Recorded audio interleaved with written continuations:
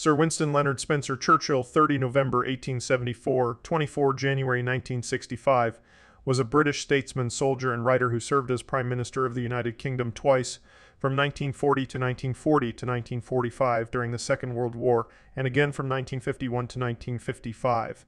Apart from 2 years between 1922 and 1924, he was a Member of Parliament, MP, from 1900 to 1964 and represented a total of 5 constituencies.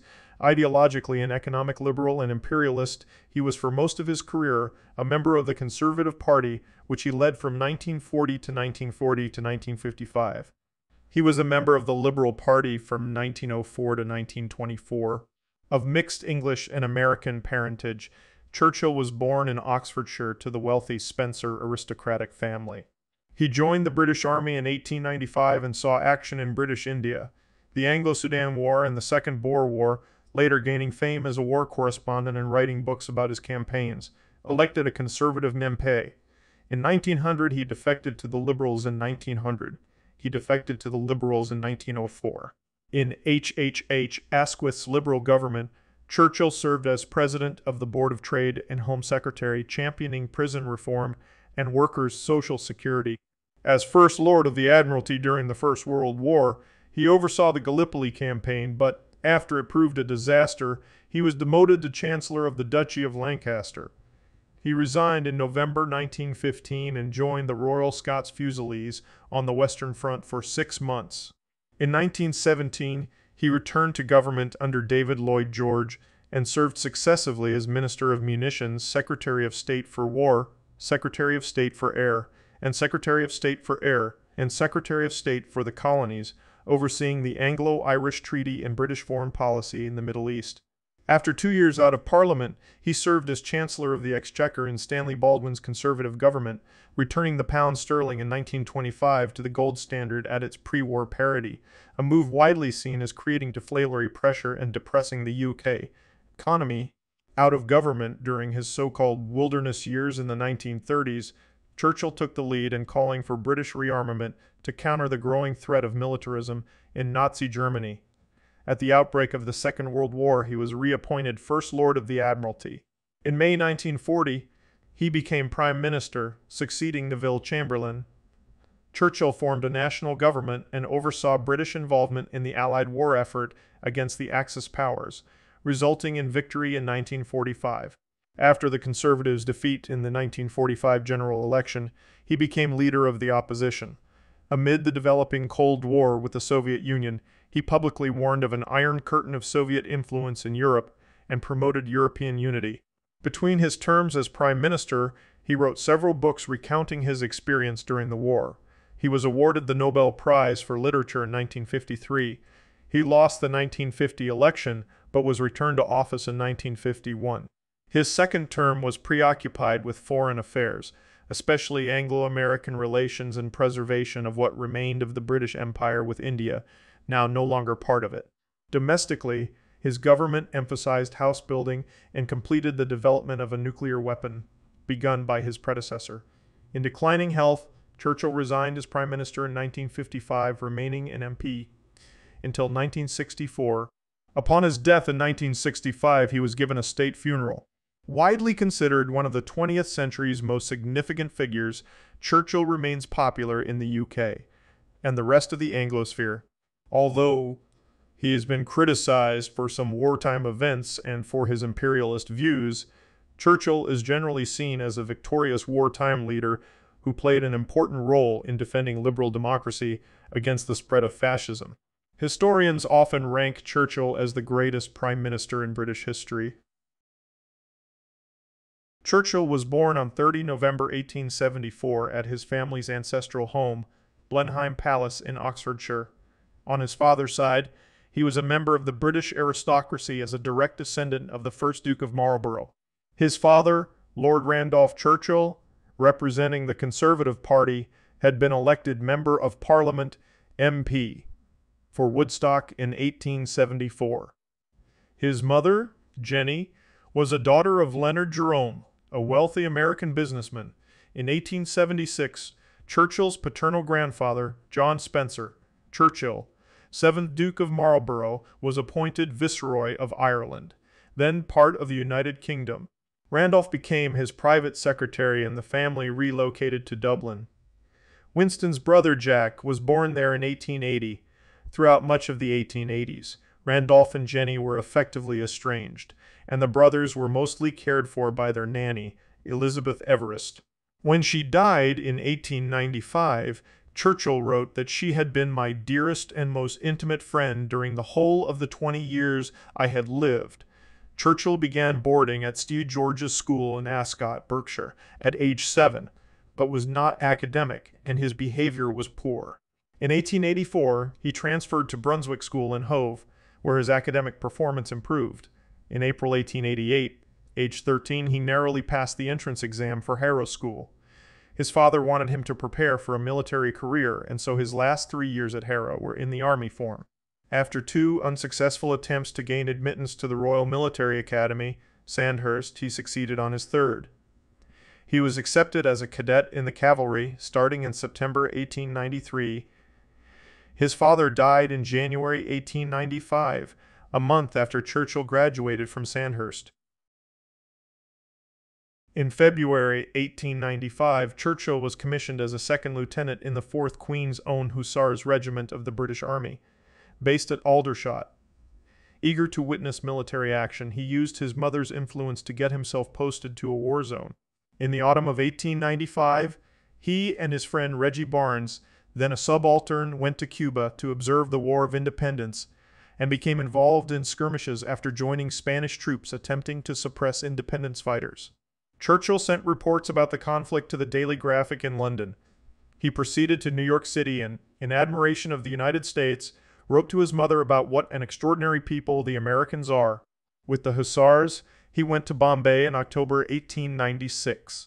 Based in Bangalore, he was in India for 19 months, visiting Calcutta 3 times and joining expeditions to Hyderabad and the northwest frontier. In India, Churchill began a self-education project, reading a range of authors including Plato, Edward Gibbon, Charles Darwin, and Thomas Babington Macaulay. The books were sent to him by his mother, with whom he shared frequent correspondence when abroad. In order to learn about politics, he also asked his mother to send him copies of the Annual Register, the Political Almanac. In one 1898 letter to her, he referred to his religious beliefs, saying, "I do not accept the Christian or any other form of religious belief." Churchill had been christened in the Church of England, but, as he related later, he underwent a virulently anti-Christian phase in his youth, and as an adult was an agnostic. In another letter to one of his cousins, he referred to religion as a delicious narcotic, and expressed a preference for Protestantism over Roman Catholicism because he felt it a step nearer reason. Interested in British parliamentary affairs, he declared himself a liberal in all but name, adding that he could never endorse the Liberal Party's support for Irish Home Rule. Instead, he allied himself to the Tory democracy wing of the Conservative Party, and on a visit home, gave his first public speech for the party's Primrose League at Claverton Down, near Bath. Mixing reformist and conservative perspectives, he supported the promotion of secular, non-denominational education while opposing women's suffrage. Churchill volunteered to join Bindon Blood's Malacan Field Force in its campaign against Mohman rebels in the Swat Valley of northwest India. Blood accepted him on condition that he was assigned as a journalist, the beginning of Churchill's writing career. He returned to Bangalore in October 1897 and there wrote his first book, The Story of the Malacan Field Force, which received positive reviews. He also wrote his only work of fiction, Savorla, a Ruritanian romance. To keep himself fully occupied, Churchill embraced writing as what Roy Jenkins calls his whole habit, especially through his political career when he was out of office. Writing was his main safeguard against recurring depression, which he referred to as his black dog. Using his contacts in London, Churchill got himself attached to General Kitchener's campaign in the Sudan as a 21st Lancers subaltern while additionally working as a journalist for the Morning Post. After fighting in the Battle of Omdurman on 2 September 1898, the 21st Lancers were stood down. In October, Churchill returned to England and began writing The River War, an account of the campaign which was published in November 1899. It was at this time that he decided to leave the army. He was critical of Kitchener's actions during the war, particularly the latter's unmerciful treatment of enemy wounded and his desecration of Muhammad Ahmad's tomb in Omdurman. On 2 December 1898, Churchill embarked for India to settle his military business and complete his resignation from the 4th Hussars. He spent a lot of his time there playing polo, the only ball sport in which he was ever interested. Having left the Hussars, he sailed from Bombay on 20 March 1899, determined to launch a career in politics. Seeking a parliamentary career, Churchill spoke at Conservative meetings and was selected as one of the party's 2 parliamentary candidates for the June 1899 by-election in Oldham, Lancashire. While campaigning in Oldham, Churchill referred to himself as a Conservative and a Tory Democrat. Although the Oldham seats had previously been held by the Conservatives, the result was a narrow Liberal victory. Anticipating the outbreak of the Second Boer War between Britain and the Boer republics, Churchill sailed to South Africa as a journalist for the Morning Post under the editorship of James Nicol Dunn. In October, he traveled to the conflict zone near Ladysmith, then besieged by Boer troops, before heading for Colenso. After his train was derailed by Boer artillery shelling, he was captured as a prisoner of war, PIU, and interned in a Boer PO camp in Pretoria. In December, Churchill escaped from the prison and evaded his captors by stowing away aboard freight trains and hiding in a mine. He eventually made it to safety in Portuguese East Africa. His escape attracted much publicity. In January 1900, he briefly rejoined the army as a lieutenant in the South African Light Horse Regiment, joining Redvers Buller's fight to relieve the siege of Ladysmith and take Pretoria. He was among the first British troops into both places.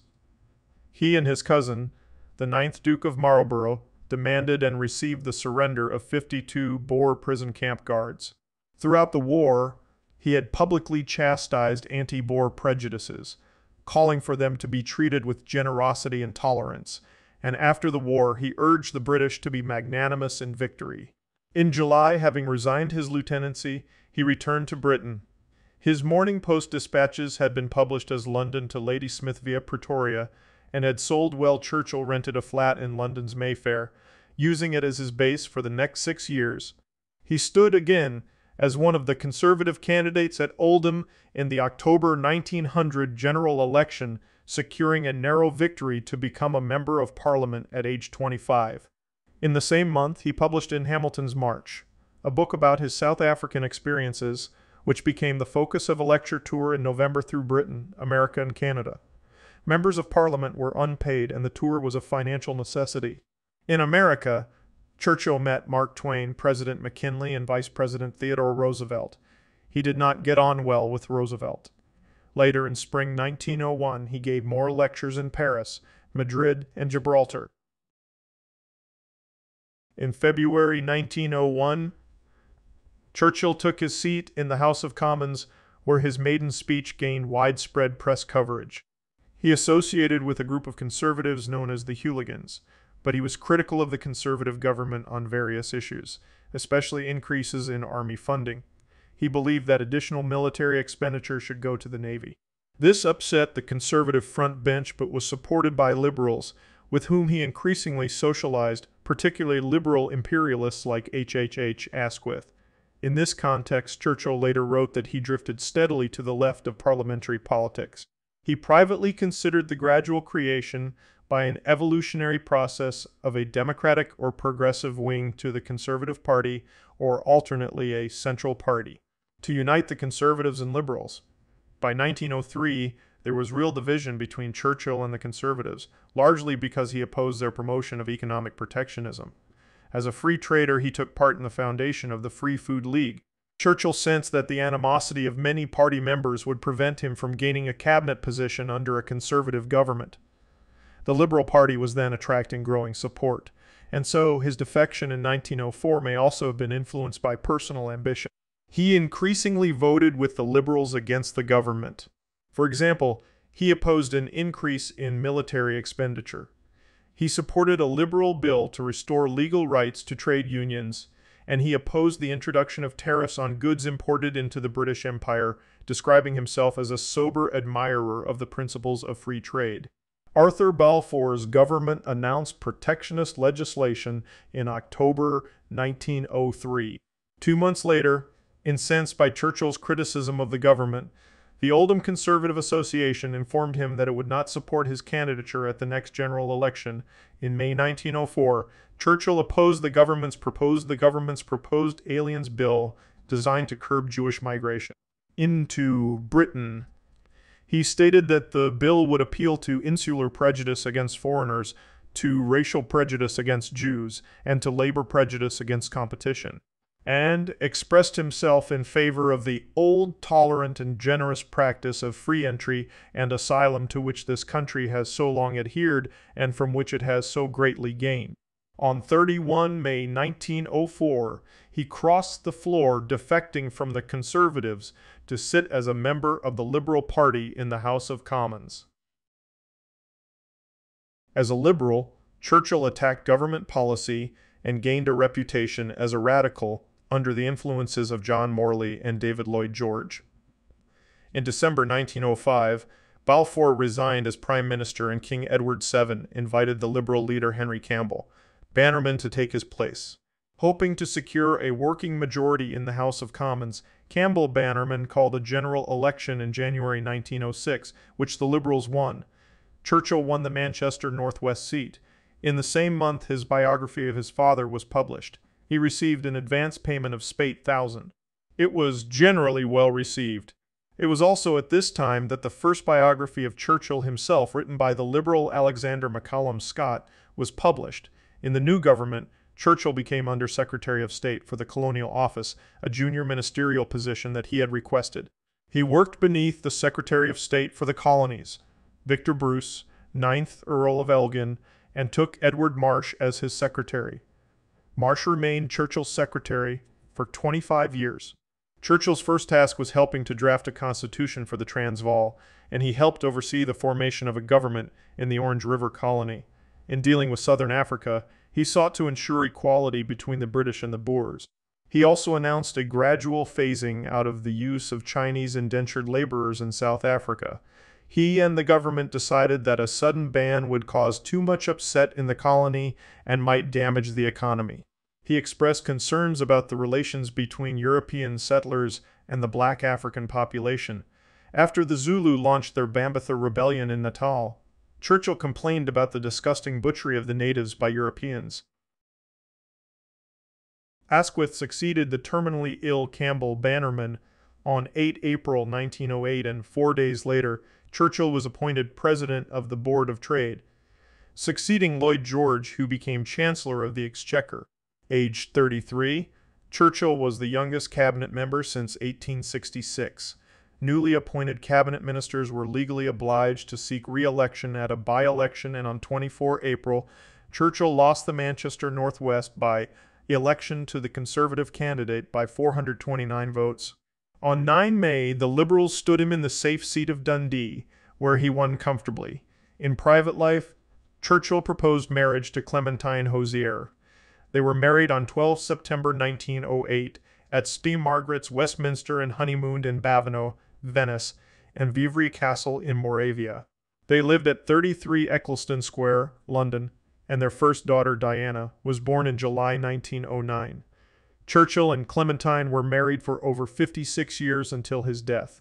The success of his marriage was important to Churchill's career, as Clementine's unbroken affection provided him with a secure and happy background. One of Churchill's first tasks as a minister was to arbitrate in an industrial dispute among ship, workers and employers on the River Tyne.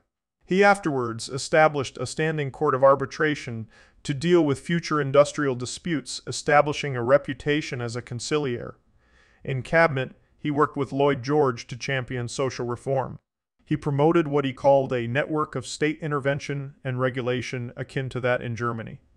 Continuing Lloyd George's work, Churchill introduced the Mines 8 Hours Bill, which legally prohibited miners from working more than an 8-hour day. He introduced the Trade Boards Bill, creating trade boards which could prosecute exploitative employers. Passing with a large majority, it established the principle of a minimum wage and the right of workers to have meal breaks. In May 1909, he proposed the Labor Exchanges Bill to establish over 200 labor exchanges through which the unemployed would be assisted in finding employment.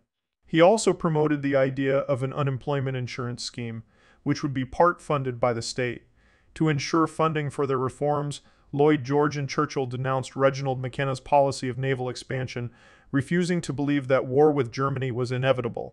As Chancellor, Lloyd George presented his people's budget on 29 April 1909, calling it a war budget to eliminate poverty. With Churchill as his closest ally, Lloyd George proposed unprecedented taxes on the rich to fund the liberal welfare programs. The budget was vetoed by the conservative peers who dominated the House of Lords. His social reforms under threat, Churchill became president of the Budget League and warned that upper-class obstruction could anger working-class Britons and lead to class war. The government called the January 1910 general election, which resulted in a narrow Liberal victory. Churchill retained his seat at Dundee. After the election, he proposed the abolition of the House of Lords in a cabinet memorandum, suggesting that it be succeeded either by a unicameral system or by a new, smaller second chamber that lacked an inbuilt advantage for the Conservatives. In April, the Lords relented, and the People's Budget passed into law. Churchill continued to campaign against the House of Lords and assisted passage of the Parliament Act 1911, which reduced and restricted its powers.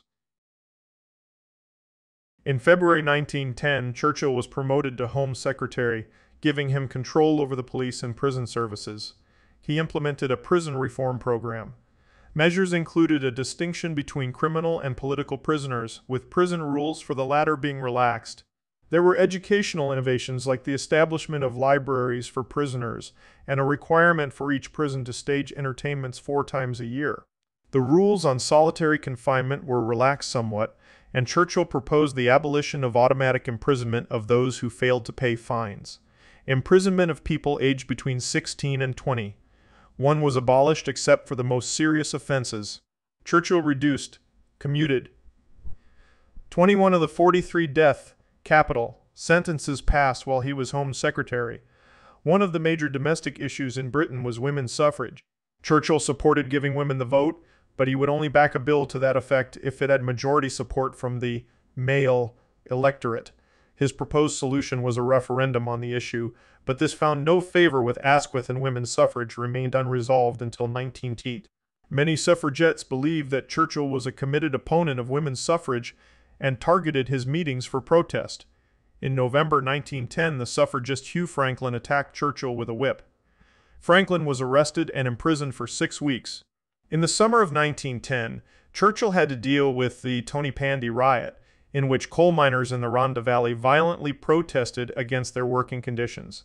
The chief constable of Glamorgan requested troops to help police quell the rioting.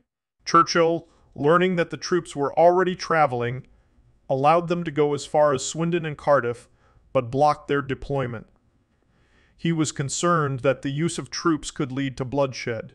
Instead, he sent 270 London police, who were not equipped with firearms, to assist their Welsh counterparts.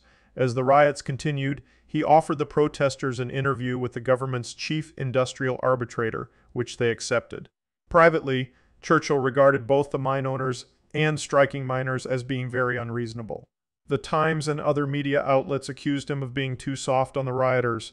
In contrast, many in the Labour Party, which was linked to the trade unions, regarded him as having been too heavy-handed. In consequence of the latter, Churchill incurred the long-term suspicion of the labor movement. Asquith called a general election in December 1910, and the Liberals were re-elected with Churchill secure in Dundee. In January 1911, Churchill became involved in the siege of Sydney Street. 3 Latvian burglars had killed several police officers and hidden in a house in the East End of London, which was surrounded by police. Churchill stood with the police, though he did not direct their operation. After the house caught fire, he told the fire brigade not to proceed into the house because of the threat posed by the armed men.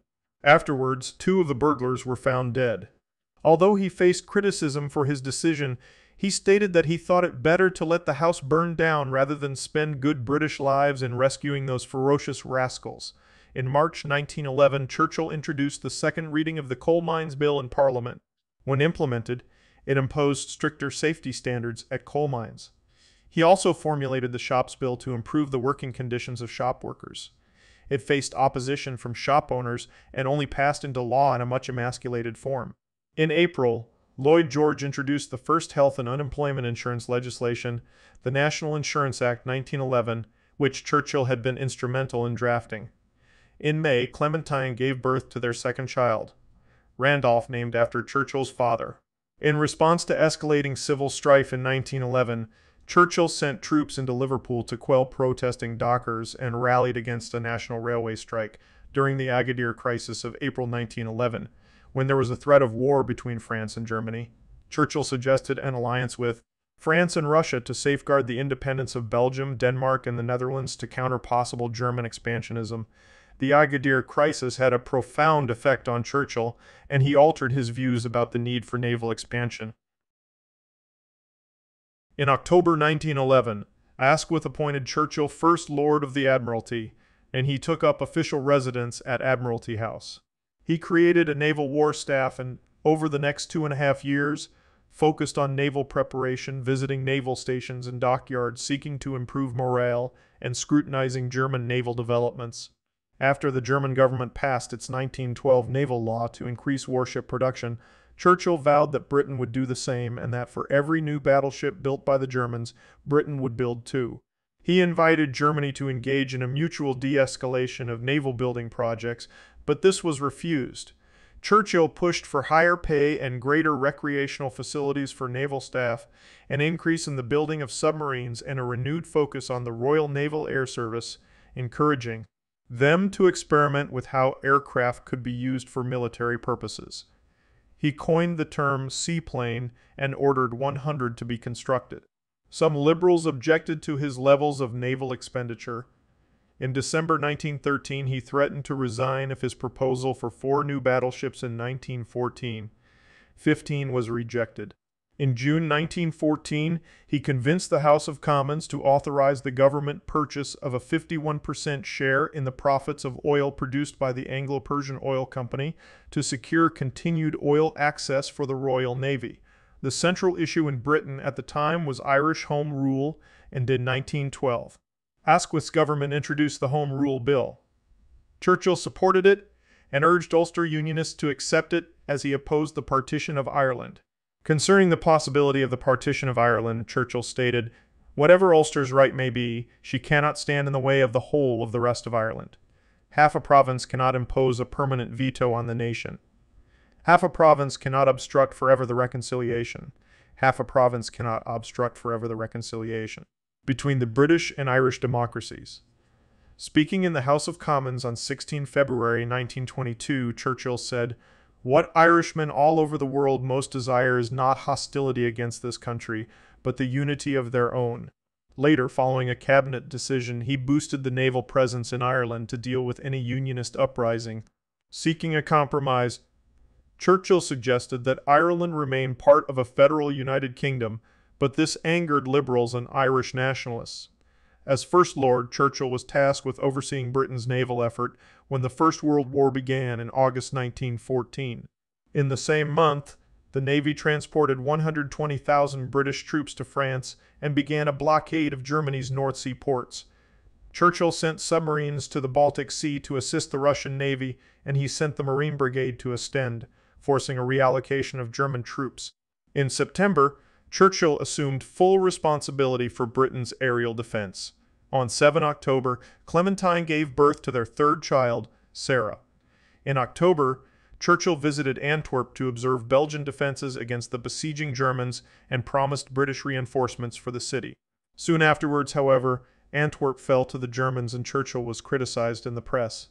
He maintained that his actions had prolonged resistance and enabled the Allies to secure Calais and Dunkirk. In November, Asquith called a war council consisting of himself, Lloyd George, Edward Grey, Kitchener, and Churchill. Churchill set the development of the tank on the right track and financed its creation with Admiralty funds. Churchill was interested in the Middle Eastern theater and wanted to relieve Turkish pressure on the Russians in the Caucasus by staging attacks against Turkey in the Dardanelles. He hoped that, if successful, the British could even seize Constantinople. Approval was given, and in March 1915, an Anglo-French task force attempted a naval bombardment of Turkish defenses in the Dardanelles. In April, the Mediterranean Expeditionary Force, including the Australian and New Zealand Army Corps, ANZAC, began its assault at Gallipoli. Both campaigns failed, and Churchill was held by many MPs, particularly Conservatives, to be personally responsible. In May, Asquith agreed under parliamentary pressure to form an all-party coalition government, but the Conservatives' one condition of entry was that Churchill must be removed from the Admiralty. Churchill pleaded his case with both Asquith and Conservative leader Bonar Law, but had to accept demotion and became Chancellor of the Duchy of Lancaster. On 25 November 1915, Churchill resigned from the government, although he remained an MP. Asquith rejected his request to be appointed Governor-General of British East Africa. Churchill decided to join the army and was attached to the 2nd Grenadier Guards on the Western Front. In January 1916, he was temporarily promoted to Lieutenant Colonel and given command of the 6th Royal Scots Fusiliers. After a period of training, the battalion was moved to a sector of the Belgian front near Ploegsteert. For over 3 months, they faced continual shelling, although no German offensive. Churchill narrowly escaped death when, during a visit by his staff officer cousin, the 9th Duke of Marlborough, a large piece of shrapnel fell between them. In May, the 6th Royal Scots Fusiliers were merged into the 15th Division. Churchill did not request a new command, instead securing permission to leave active service. His temporary promotion ended on 16 May 1916, when he returned to the rank of Major. Back in the House of Commons, Churchill spoke out on war issues, calling for conscription to be extended to the Irish, greater recognition of soldiers' bravery, and for the introduction of steel helmets for troops. It was in November 1916 that he penned the greater application of mechanical power to the prosecution of an offensive on land, but it fell on deaf ears. He was frustrated at being out of office as a backbencher, but he was repeatedly blamed for Gallipoli, mainly by the pro-conservative press. Churchill argued his case before the Dardanelles Commission, whose published report placed no blame on him personally for the campaign's failure. In October 1916, Asquith resigned as Prime Minister and was succeeded by Lloyd George, who in May 1917 sent Churchill to inspect the French war effort. In July, Churchill was appointed Minister of Munitions. He quickly negotiated an end to a strike in munitions factories along the Clyde and increased munitions production. It was in his October 1917 letter to the attention of his cabinet colleagues that he penned the plan of attack for the next year that would bring final victory to the Allies. He ended a second strike in June 1918 by threatening to conscript strikers into the army. In the House of Commons, Churchill voted in support of the Representation of the People Act 1918, which gave some British women the right to vote. In November 1918, 4 days after the armistice, Churchill's fourth child, Marigold, was born. With the war over, Lloyd George called a general election with voting on Saturday, 14 December 1918. During the election campaign, Churchill called for the nationalization of the railways, a control on monopolies, tax reform, and the creation of a League of Nations to prevent future wars. He was returned as MP for Dundee and, although the Conservatives won a majority, Lloyd George was retained as Prime Minister. In January 1919, Lloyd George moved Churchill to the War Office as both Secretary of State for War and Secretary of State for Air. Churchill was responsible for demobilizing the British Army, although he convinced Lloyd George to keep 1 million men conscripted for the British Army of the Rhine. Churchill was one of the few government figures who opposed harsh measures against the defeated Germany, and he cautioned against demobilizing the German army, warning that they may be needed as a bulwark against threats from the newly established Soviet Russia. He was an outspoken opponent of Vladimir Lenin's new Communist Party government in Russia. He initially supported the use of British troops to assist the anti-communist white forces in the Russian Civil War, but soon recognized the desire of the British people to bring them home. After the Soviets won the Civil War, Churchill proposed a cordon sanitaire around the country. In the Irish War of Independence, he supported the use of the military black and tans to combat Irish revolutionaries. After British troops in Iraq clashed with Kurdish rebels, Churchill authorized 2 squadrons to the area, proposing that they be equipped with poison gas to be used to inflict punishment upon recalcitrant natives without inflicting grave injury upon them, although this was never implemented. There is debate as to whether this would have included mustard gas or otherwise lacrimatory gas, tear gas. More broadly, he saw the occupation of Iraq as a drain on Britain and proposed, unsuccessfully, that the government should hand control of central and northern Iraq back to Turkey. Churchill became Secretary of State for the Colonies in February 1921. The following month, the first exhibit of his paintings was held. It took place in Paris, with Churchill exhibiting under a pseudonym. In May, his mother died, followed in August by his 2-year-old daughter Marigold, who died from septicemia. Marigold's death devastated her parents, and Churchill was haunted by the tragedy for the rest of his life. Churchill was involved in negotiations with Sinn Féin leaders and helped draft the Anglo-Irish Treaty. Elsewhere, he was responsible for reducing the cost of occupying the Middle East, and was involved in the installations of Faisal I of Iraq and his brother Abdullah I of Jordan. Churchill traveled to Mandatory Palestine, where, as a supporter of Zionism, he refused an Arab-Palestinian petition to prohibit Jewish migration to Palestine. He did allow some temporary restrictions following the 1921 Jaffa riots. In September 1922, the Shanaq crisis erupted as Turkish forces threatened to occupy the Dardanelles neutral zone, which was policed by the British Army based in Shanaq, now Kanakkale. Churchill and Lloyd George favored military resistance to any Turkish advance, but the majority conservatives in the coalition government opposed it. A political debacle ensued, which resulted in the conservative withdrawal from the government, precipitating the November 1922 general election.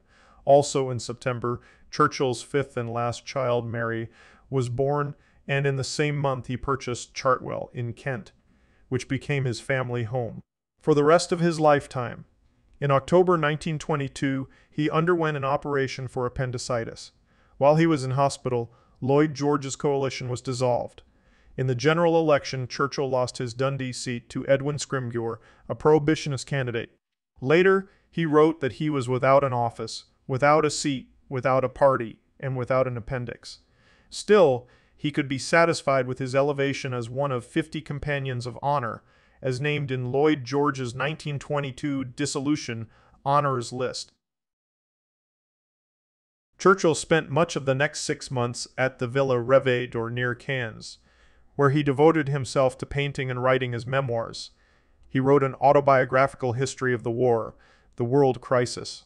The first volume was published in April 1923, and the rest over the next 10 years. After the 1923 general election was called, 7 Liberal associations asked Churchill to stand as their candidate, and he selected Leicester West, but he did not win the seat. A Labour government led by Ramsay MacDonald took power. Churchill had hoped they would be defeated by a conservative, liberal coalition. He strongly opposed the MacDonald government's decision to loan money to Soviet Russia and feared the signing of an Anglo-Soviet treaty on 19 March 1924, alienated by liberal support for Labour. Churchill stood as an independent anti-socialist candidate in the Westminster Abbey by-election but was defeated. In May, he addressed a Conservative meeting in Liverpool and declared that there was no longer a place for the Liberal Party in British politics. He said that Liberals must back the Conservatives to stop Labour and ensure the successful defeat of socialism. In July, he agreed with Conservative leader Stanley Baldwin that he would be selected as a Conservative candidate in the next general election, which was held on 29 October. Churchill stood at Epping, but he described himself as a constitutionalist. The Conservatives were victorious, and Baldwin formed the new government. Although Churchill had no background in finance or economics, Baldwin appointed him as Chancellor of the Exchequer. Becoming Chancellor on 6 November 1924, Churchill formally rejoined the Conservative Party. As Chancellor, he intended to pursue his free trade principles in the form of laissez-faire economics, as under the liberal social reforms. In April 1925, he controversially, albeit reluctantly, restored the gold standard in his first budget at its 1914 parity, against the advice of some leading economists, including John Maynard Keynes. The return to gold is held to have caused deflation and resultant unemployment with a devastating impact on the coal industry. Churchill presented 5 budgets in all to April 1929. Among his measures were reduction of the state pension age from 70 to 65, immediate provision of widows' pensions, reduction of military expenditure, income tax reductions and imposition of taxes on luxury items during the general strike of 1926. Churchill edited the British Gazette, the government's anti-strike propaganda newspaper. After the strike ended, he acted as an intermediary between striking miners and their employers. He later called for the introduction of a legally binding minimum wage. In early 1927, Churchill visited Rome where he met Mussolini, whom he praised for his stand against Leninism.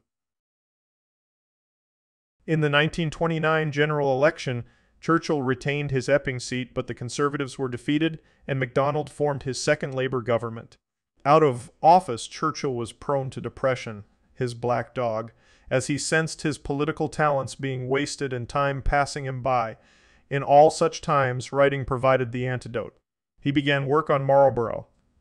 His Life and Times, a 4-volume biography of his ancestor John Churchill, 1st Duke of Marlborough. It was by this time that he had developed a reputation for being a heavy drinker of alcoholic beverages, although Jenkins believes that was often exaggerated. Hoping that the Labour government could be ousted, he gained Baldwin's approval to work towards establishing a conservative, liberal coalition, although many liberals were reluctant. In October 1930, after his return from a trip to North America, Churchill published his autobiography, My Early Life, which sold well and was translated into multiple languages. In January 1931, Churchill resigned from the Conservative shadow cabinet because Baldwin supported the decision of the Labour government to grant Dominion status to India. Churchill believed that enhanced Home Rule status would hasten calls for full independence. He was particularly opposed to Mohandas Gandhi, whom he considered a seditious Middle Temple lawyer, now posing as a fakir. His views enraged Labour and liberal opinion, although he was supported by many grassroots conservatives. The October 1931 general election was a landslide victory for the Conservatives. Churchill nearly doubled his majority in Epping, but he was not given a ministerial position. The Commons debated Dominion status for India on 3 December, and Churchill insisted on dividing the House. But this backfired as only 43 MPs supported him. He embarked on a lecture tour of North America, hoping to recoup financial losses sustained in the Wall Street crash. On 13 December, he was crossing Fifth Avenue in New York City when he was knocked down by a car, suffering a head wound from which he developed neuritis. To further his convalescence, he and Clementine took ship to Nassau for 3 weeks, but Churchill became depressed there about his financial and political losses. He returned to America in late January 1932 and completed most of his lectures before arriving home on 18 March. Having worked on Marlborough for much of 1932, Churchill in late August decided to visit his ancestors' battlefields. Staying at the Regina Hotel in Munich, he met Ernst Hamstangl, a friend of Hitler who was then rising in prominence.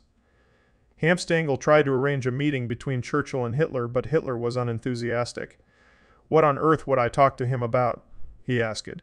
After Churchill raised concerns about Hitler's anti-Semitism, Hitler did not come to the hotel that day or the next. Hitler allegedly told Hamstangl that Churchill was not in office and was of no consequence. Soon after visiting Blenheim, Churchill was affected by paratyphoid fever and spent 2 weeks at a sanatorium in Salzburg. He returned to Chartwell on 25 September, still working on Marlborough.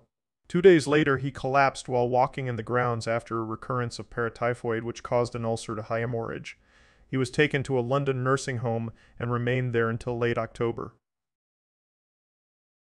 After Hitler came to power on 30 January 1933, Churchill was quick to recognize the menace of such a regime and expressed alarm that the British government had reduced Air Force spending and warned that Germany would soon overtake Britain in Air Force production. Armed with official data provided clandestinely by 2 senior civil servants, Desmond Morton and Ralph Wigram, Churchill was able to speak with authority about what was happening in Germany, especially the development of the Luftwaffe.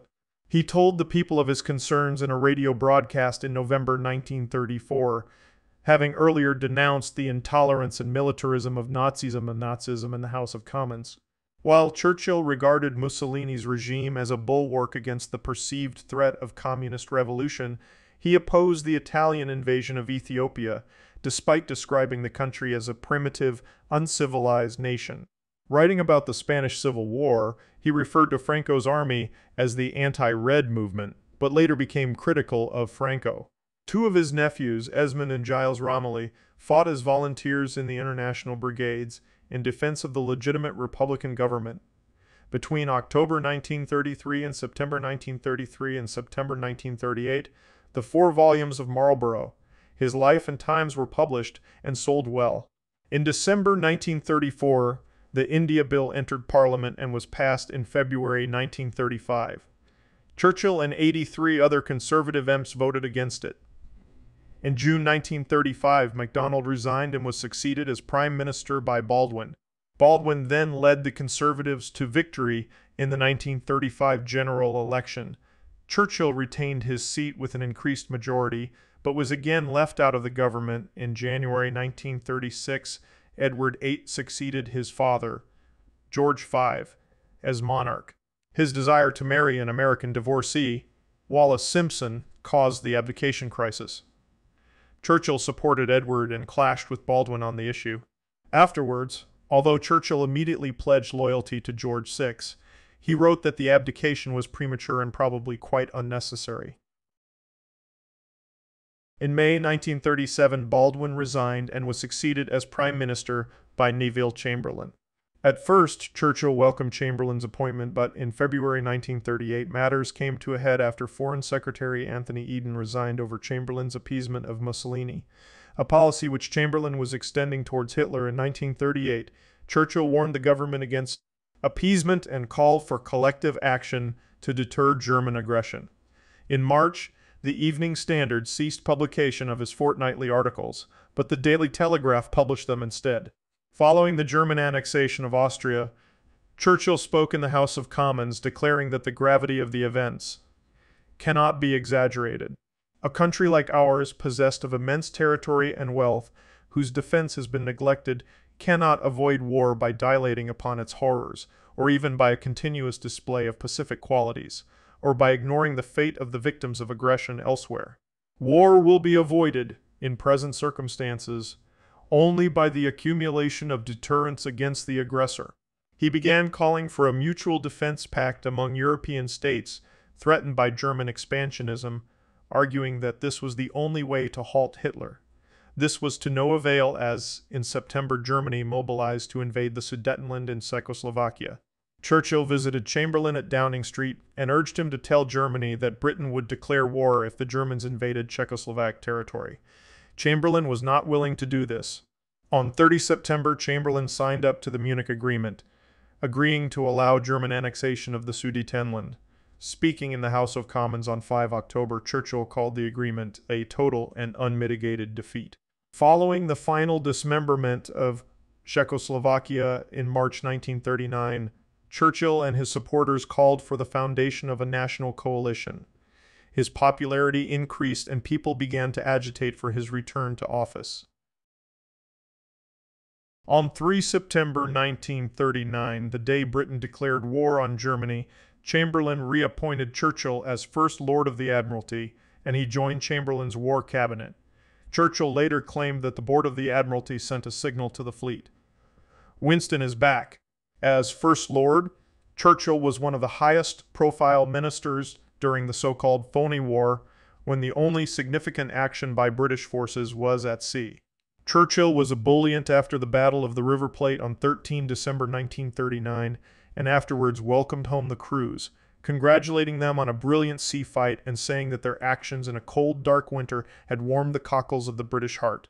On 16 February 1940, Churchill personally ordered Captain Philip Vian of the destroyer HMS Cossack to board the German supply ship Altmark in Norwegian waters, freeing 299 captured British merchant seamen who had been captured by the Admiral Graf Spee.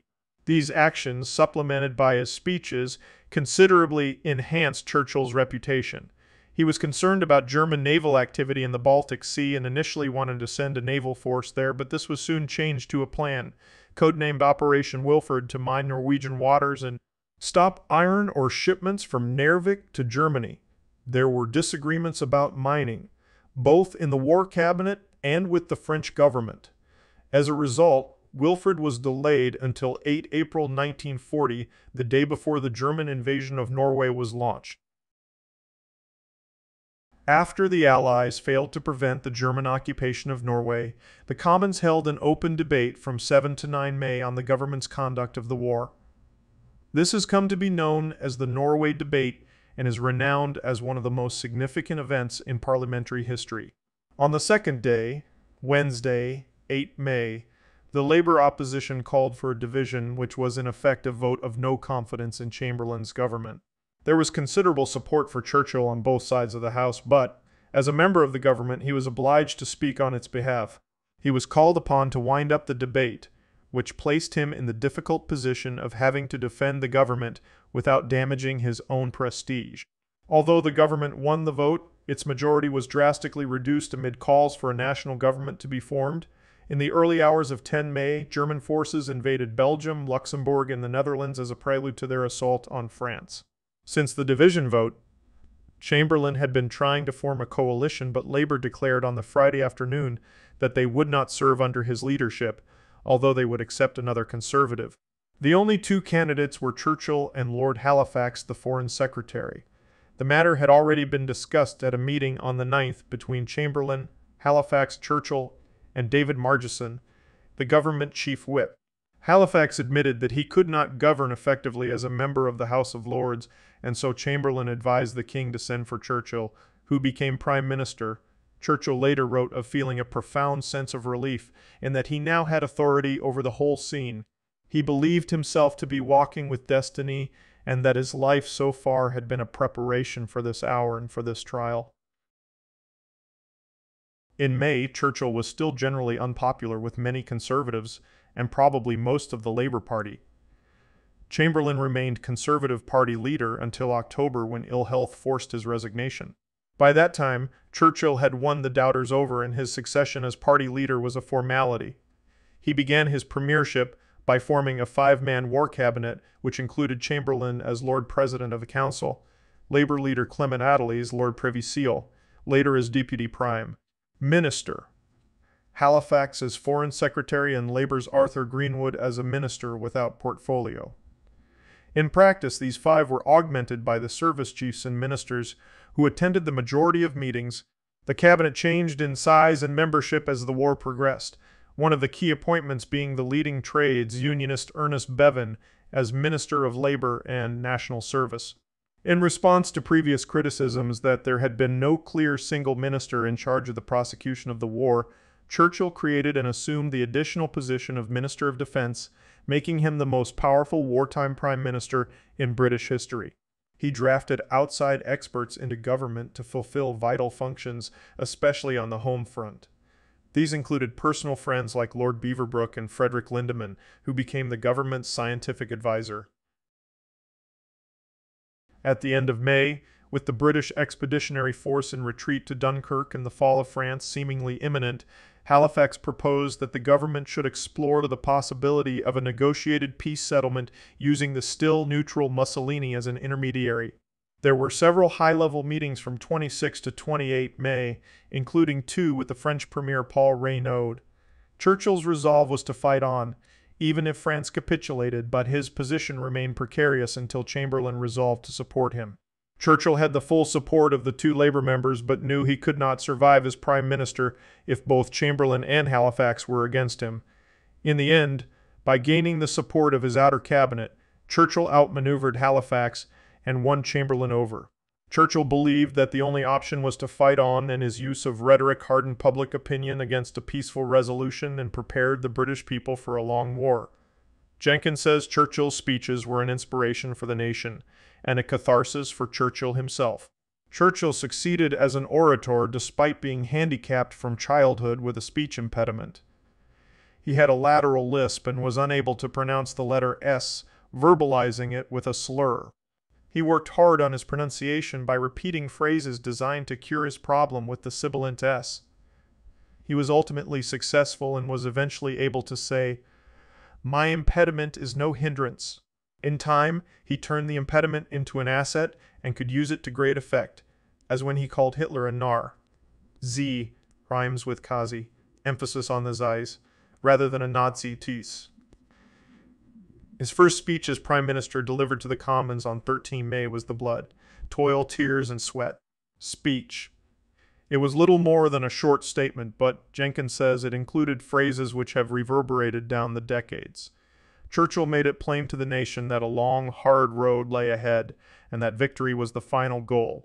"I would say to the House that I have nothing to offer but blood, toil, tears, and sweat. We have before us an ordeal of the most grievous kind. You ask, what is our policy? I will say, it is to wage war by sea, land, and air, with all our might and with all the strength that God can give us. To wage war against a monstrous tyranny never surpassed in the dark, lamentable catalogue of human crime. That is our policy. You ask, what is our aim? I can answer in one word. It is victory at all costs. Victory at all costs, victory in spite of all terror, victory, however long and hard the road may be, for without victory there is no survival." Operation Dynamo, the evacuation of 338,226 Allied servicemen from Dunkirk, ended on Tuesday, 4 June, when the French rearguard surrendered. The total was far in excess of expectations, and it gave rise to a popular view that Dunkirk had been a miracle and even a victory. Churchill himself referred to a miracle of deliverance in his "We shall fight on the beaches" speech to the Commons that afternoon, though he shortly reminded everyone that we must be very careful not to assign to this deliverance the attributes of a victory. Wars are not won by evacuations. The speech ended on a note of defiance coupled with a clear appeal to the United States. "We shall go on to the end. We shall fight in France. We shall fight on the seas and oceans. We shall fight with growing confidence and growing strength in the air. We shall defend our island, whatever the cost may be. We shall fight on the beaches. We shall fight on the landing grounds. We shall fight in the fields and in the streets. We shall fight in the hills. We shall never surrender, and even if, which I do not for a moment believe, this island or a large part of it were subjugated and starving, then our empire beyond the seas, armed and guarded by the British fleet, would carry on the struggle until, in God's good time, the New World, with all its power and might, steps forth to the rescue and the liberation of the Old." Germany initiated Fallrott the following day, and Italy entered the war on the 10th. The Wehrmacht occupied Paris on the 14th and completed their conquest of France on 25 June. It was now inevitable that Hitler would attack and probably try to invade Great Britain. Faced with this, Churchill addressed the Commons on 18 June and delivered one of his most famous speeches, ending with this peroration: "What General Reagan called the Battle of France is over. I expect that the Battle of Britain is about to begin. Hitler knows that he will have to break us in this island or lose the war. Let us therefore brace ourselves to our duty and so bear ourselves that if the British Commonwealth and Empire lasts for 1,000 years, men will still say, this was their finest hour." Churchill was determined to fight back and ordered the commencement of the Western Desert Campaign on 11 June, an immediate response to the Italian declaration of war. This went well at first. While the Italian army was the sole opposition, and Operation Compass was a noted success. In early 1941, however, Mussolini requested German support, and Hitler sent the Afrika Korps to Tripoli under the command of General-Lieutenant Erwin Rommel, who arrived not long after Churchill had halted Compass so that he could reassign forces to Greece, where the Balkans campaign was entering a critical phase. In other initiatives through June and July 1940, Churchill ordered the formation of both the Special Operations Executive, SOA, and the Commandos. The SOE was ordered to promote and execute subversive activity in Nazi-occupied Europe, while the Commandos were charged with raids on specific military targets there. Hugh Dalton, the Minister of Economic Warfare, took political responsibility for the SOA, and recorded in his diary that Churchill told him, "And now go and set Europe ablaze." On 20 August 1940, At the height of the Battle of Britain, Churchill addressed the Commons to outline the war situation. In the middle of this speech, he made a statement that created a famous nickname for the ERAF fighter pilots involved in the battle. The gratitude of every home in our island, in our empire, and indeed throughout the world, except in the abodes of the guilty, goes out to the British airmen who, undaunted by odds, unwearied in their constant challenge and mortal danger, are turning the tide of the world war by their prowess and by their devotion. Never in the field of human conflict was so much owed by so many to so few. The Luftwaffe altered its strategy from 7 September 1940 and began the Blitz, which was especially intensive through October and November. Churchill's morale during the Blitz was generally high, and he told his private secretary John Colville in November that he thought the threat of invasion was past. He was confident that Great Britain could hold its own, given the increase in output, but was realistic about its chances of actually winning the war without American intervention. In September 1940, the British and American governments concluded the Destroyers for Bases Agreement, by which 50 American destroyers were transferred to the Royal Navy in exchange for free U.S. base rights in Bermuda, the Caribbean, and Newfoundland. An added advantage for Britain was that its military assets in those bases could be redeployed elsewhere. Churchill's good relations with United States President Franklin D. Roosevelt helped secure vital food, oil, and munitions via the North Atlantic shipping routes. It was for this reason that Churchill was relieved when Roosevelt was re-elected in 1940. Upon re-election, Roosevelt set about implementing a new method of providing necessities to Great Britain without the need for monetary payment. He persuaded Congress that repayment for this immensely costly service would take the form of defending the U.S. The policy was known as Lend-Lease, and it was formally enacted on 11 March 1941. Hitler launched his invasion of the Soviet Union on Sunday, 22 June 1941. It was no surprise to Churchill, who had known since early April from Enigma decrypts at Bletchley Park that the attack was imminent. He had tried to warn General Secretary Joseph Stalin via the British ambassador to Moscow, Stafford Cripps, but to no avail, as Stalin did not trust Churchill. The night before the attack, already intending an address to the nation, Churchill alluded to his hitherto anti-communist views by saying to Colville, "If Hitler invaded hell, I would at least make a favorable reference to the devil." In August 1941, Churchill made his first transatlantic crossing of the war on board HMS Prince of Wales and met Roosevelt in Placentia Bay, Newfoundland. On 14 August, they issued the joint statement that has become known as the Atlantic Charter. This outlined the goals of both countries for the future of the world, and it is seen as the inspiration for the 1942 Declaration by United Nations, itself the basis of the United Nations, which was founded in June 1945. On 7-8 December 1941, the Japanese attack on Pearl Harbor was followed by their invasion of Malaya, and on the 8th, Churchill declared war on Japan. 3 days later came the joint declaration of war by Germany and Italy against the United States.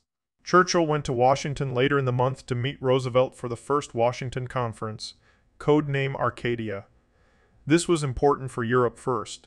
The decision to prioritize victory in Europe over victory in the Pacific, taken by Roosevelt while Churchill was still in mid-Atlantics.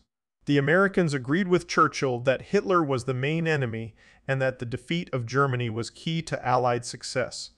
It was also agreed that the first joint Anglo-American strike would be Operation Torch, the invasion of French North Africa, i.e., Algeria and Morocco. Originally planned for the spring of 1942, it was finally launched in November 1942 when the crucial Second Battle of El Alamein was already underway. On 26 December, Churchill addressed a joint meeting of the U.S.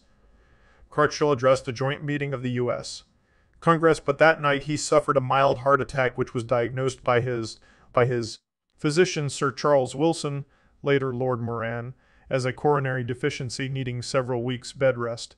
Churchill insisted that he did not need bed rest and 2 days later journeyed on to Ottawa by train, where he gave a speech to the Canadian Parliament that included some chicken, some neck, line in which he recalled French predictions in 1940 that Britain alone would have her neck wrung like a chicken.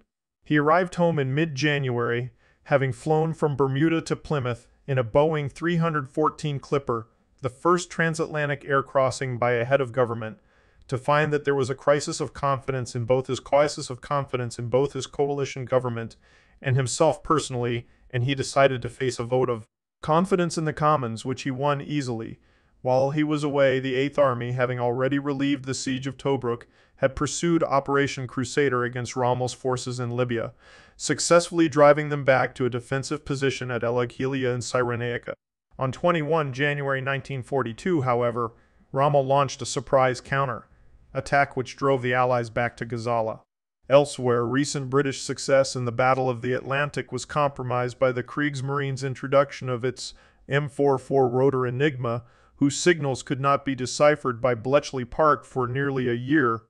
In the Far East, the news was much worse, with Japanese advances in all theaters, especially at sea and in Malaya. At a press conference in Washington, Churchill had to play down his increasing doubts about the security of Singapore. Churchill already had grave concerns about the fighting quality of British troops after the defeats in Norway, France, Greece, and Crete.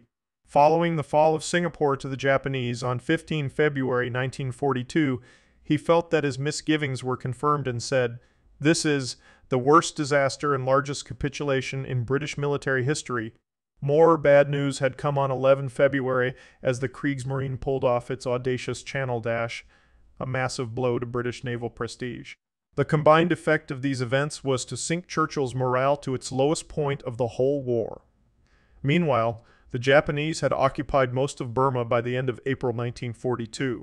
Counter-offensives were hampered by the monsoon season and by disordered conditions in Bengal and Bihar, as well as a severe cyclone which devastated the region in October 1942.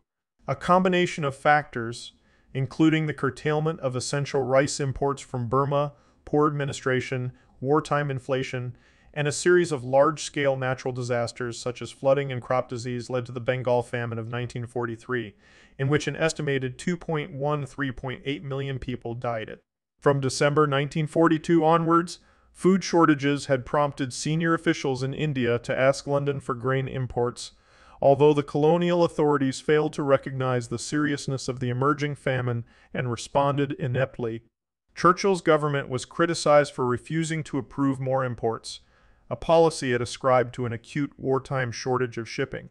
When the British realized the full extent of the famine in September 1943, Churchill ordered the transportation of 130,000 tons of Iraqi and Australian grain to Bengal, and the War Cabinet agreed to send 200,000 tons by the end of the year. During the last quarter of 1943, 100,000 tons of rice and 176,000 tons of wheat were imported, compared to averages of 55,000 tons of rice and 54,000 tons of wheat earlier in the year. In October, Churchill wrote to the newly appointed Viceroy of India, Lord Wavell, charging him with the responsibility of ending the famine. In February 1944, as preparation for Operation Overlord placed greater demands on Allied shipping, Churchill cabled Wavell saying, "I will certainly help you all I can, but you must not ask the impossible." Grain shipment requests continued to be turned down by the government throughout 1944, and Wavell complained to Churchill in October that the vital problems of India are being treated by His Majesty's government with neglect, even sometimes with hostility and contempt. The relative impact of British policies on the death toll of the famine remains a matter of controversy among scholars. On 20 May 1942, the Soviet Foreign Affairs Minister Vyacheslav Molotov arrived in London and stayed until the 28th before going on to Washington.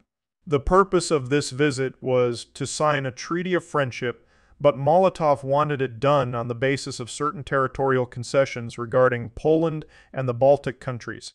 Churchill and Eden worked for a compromise, and eventually a 20-year treaty was formalized, but with the question of frontiers placed on hold. Molotov was also seeking a second front in Europe, but all Churchill could do was confirm that preparations were in progress and make no promises on a date. Churchill felt well pleased with these negotiations and said as much when he contacted Roosevelt on the 27th.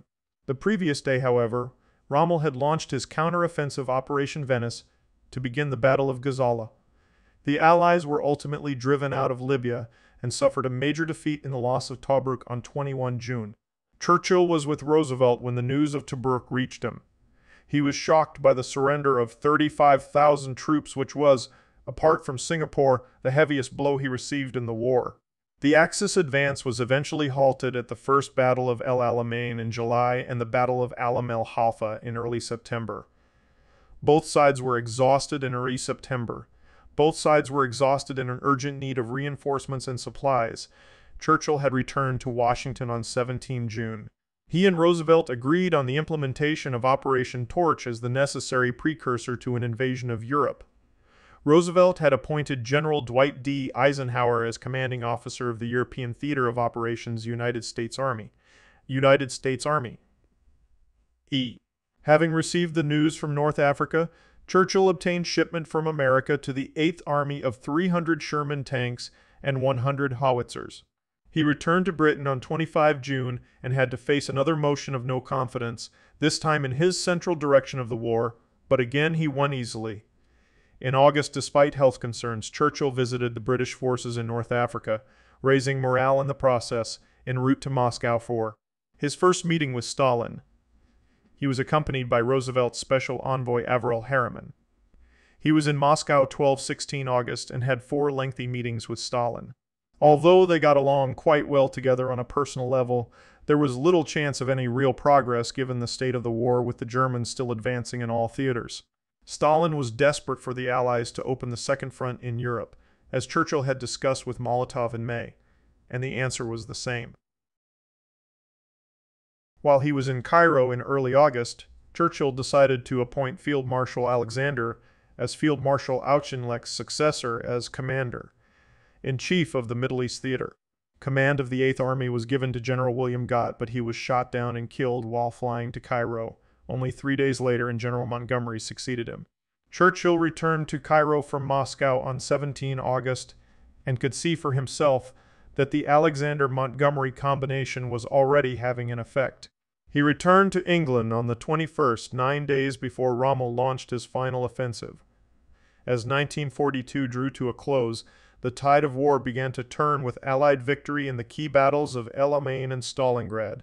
Until November, the Allies had always been on the defensive, but from November the Germans were. Churchill ordered the church bells to be rung throughout Great Britain for the first time since early 1940.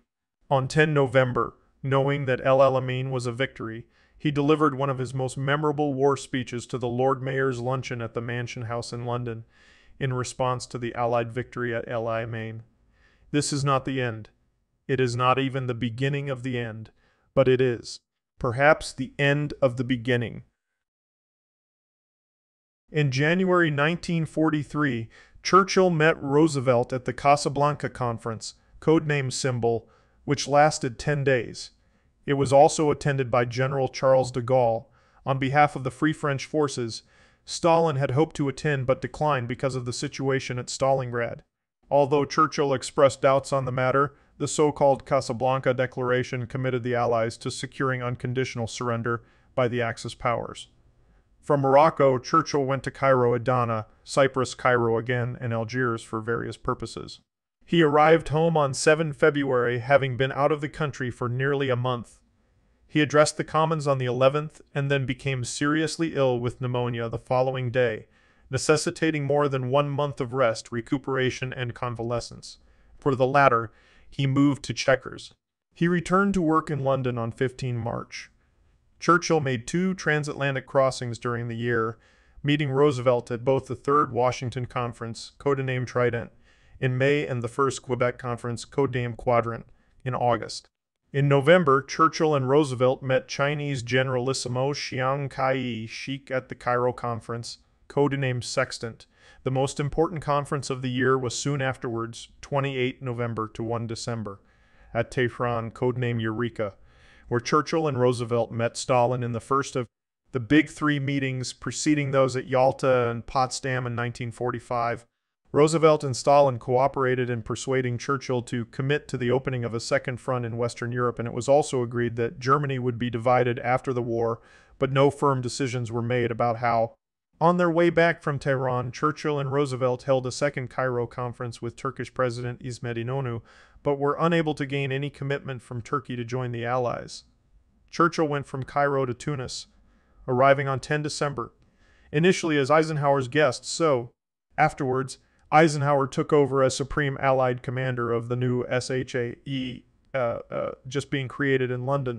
While Churchill was in Tunis, he became seriously ill with atrial fibrillation and was forced to remain until after Christmas while a succession of specialists were drafted in to ensure his recovery. Clementine and Colville arrived to keep him company. Colville had just returned to Downing Street after more than 2 years in the ERAIF. On 27 December, the party went on to Marrakesh for convalescence.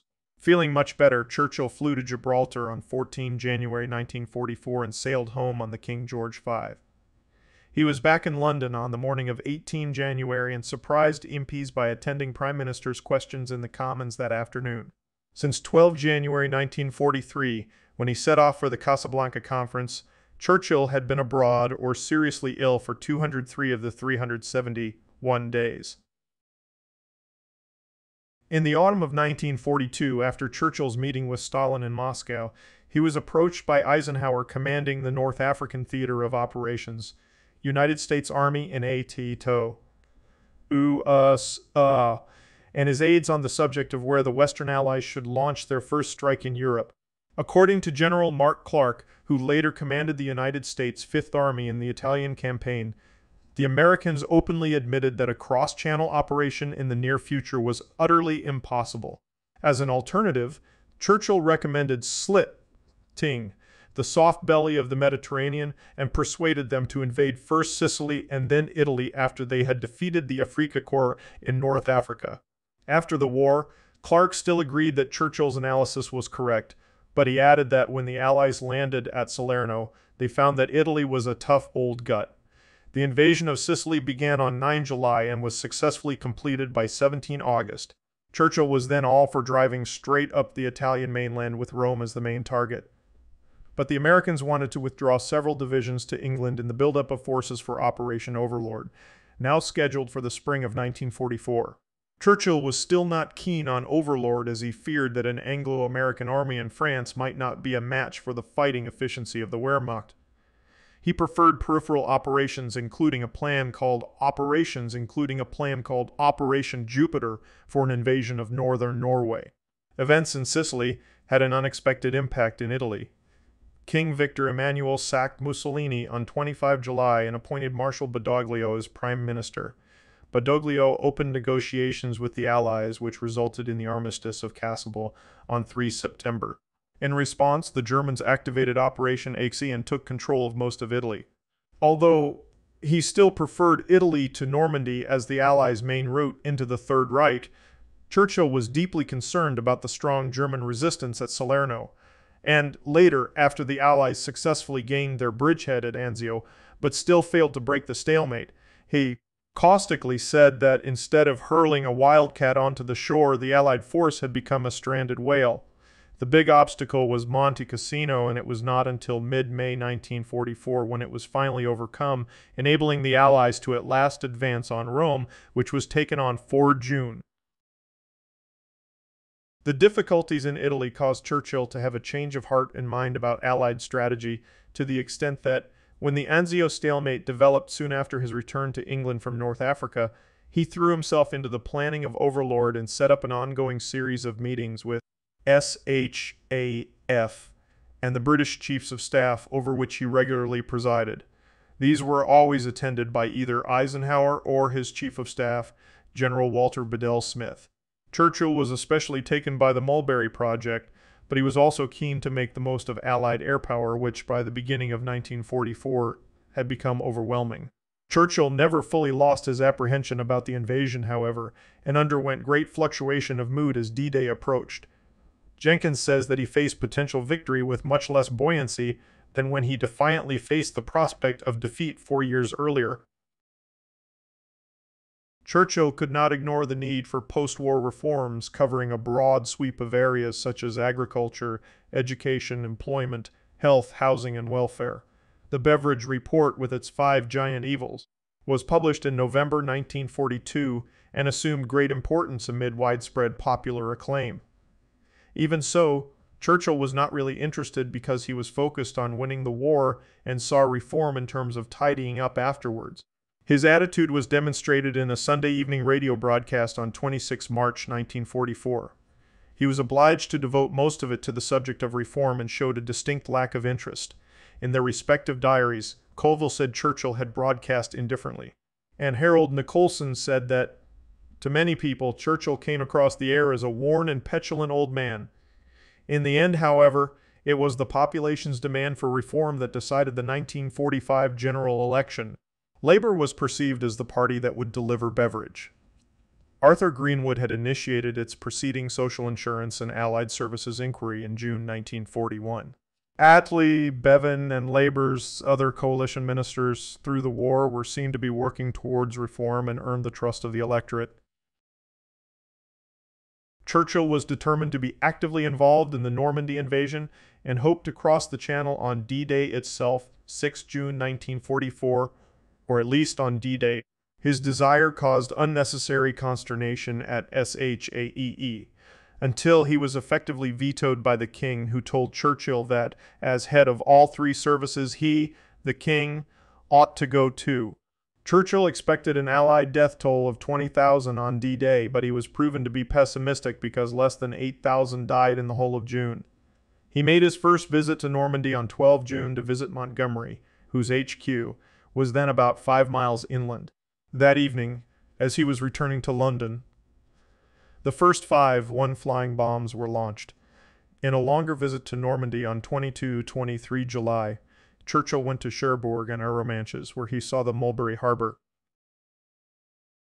Churchill met Roosevelt at the Second Quebec Conference, codename Octagon, from 12 to 16 September 1944.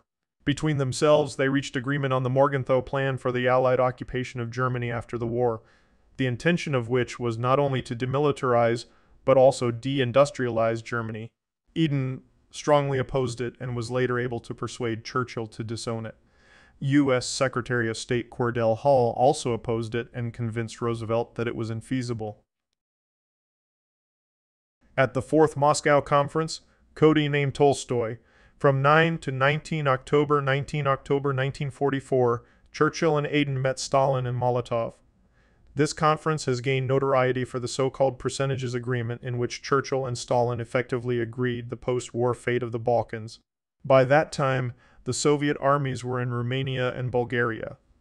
Churchill suggested a scale of predominance throughout the whole region so as not to, as he put it, get across purposes in small ways. He wrote down some suggested percentages of influence per country and gave it to Stalin, who ticked it. The agreement was that Russia would have 90 control of Romania and 75 control of Bulgaria. The United Kingdom and the United States would have 90 control of Greece. Hungary and Yugoslavia would be 50 each. In 1958, 5 years after the account of this meeting was published, in Churchill's The Second World War, Soviet authorities denied that Stalin had accepted such an imperialist proposal. From 30 January to 2 February 1945, Churchill and Roosevelt met for their Malta Conference ahead of the Second Big Three event at Yalta from 4 to 11 February. Yalta had massive implications for the post-war world. There were 2 predominant issues: the question of setting up the United Nations organization after the war, on which much progress was made, and the more vexed question of Poland's post-war status, which Churchill saw as a test case for the future of Eastern Europe. Churchill faced some strong criticism for the Yalta Agreement on Poland. For example, 27 Tory MPs voted against him when the matter was debated in the Commons at the end of the month.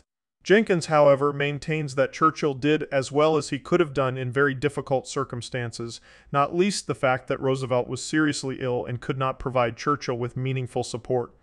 Another outcome of Yalta was the so-called Operation Keelhaul.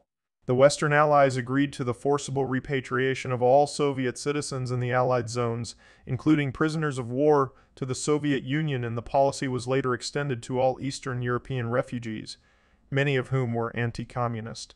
Keel Haul was implemented between 14 August 1946 and 9 May 1947. On the nights of 15 February 1945, some 1,200 British and U.S. bombers attacked the German city of Dresden, which was crowded with wounded and refugees from the Eastern Front. The attacks were part of an area bombing campaign that was initiated by Churchill in January with the intention of shortening the war. Churchill came to regret the bombing because initial reports suggested an excessive number of civilian casualties close to the end of the war, though an independent commission in 2010 confirmed a death toll between 22,700 and 25,000. On 28 March, he decided to restrict area bombing and sent a memorandum to General Ismay for the Chiefs of Staff Committee. The destruction of Dresden remains a serious query against the conduct of Allied bombing. I feel the need for more precise concentration upon military objectives, rather than on mere acts of terror and wanton destruction, however impressive.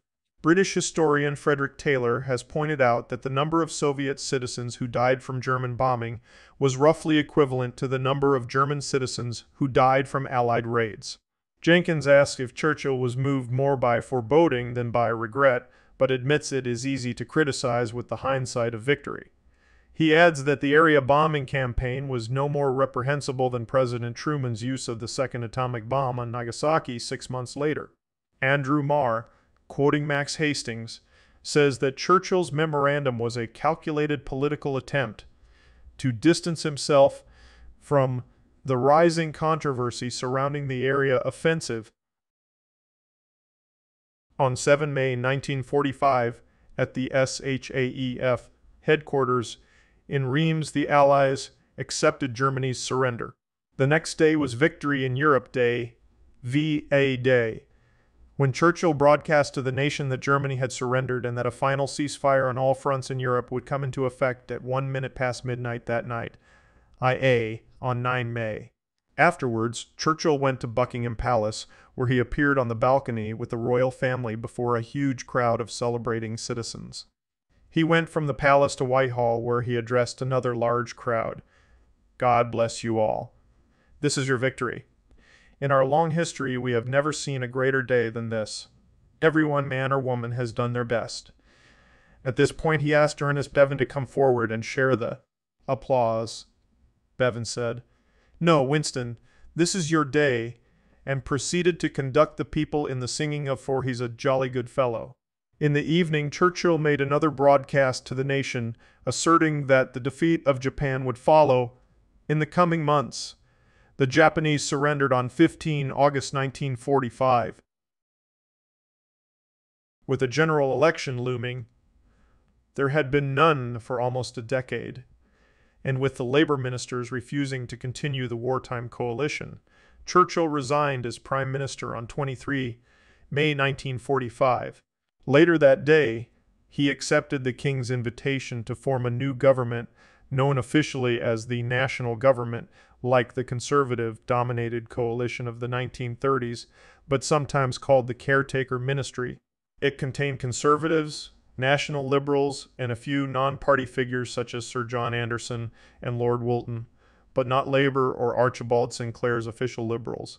Although Churchill continued to carry out the functions of Prime Minister, including exchanging messages with the U.S. administration about the upcoming Potsdam Conference, he was not formally reappointed until 28 May.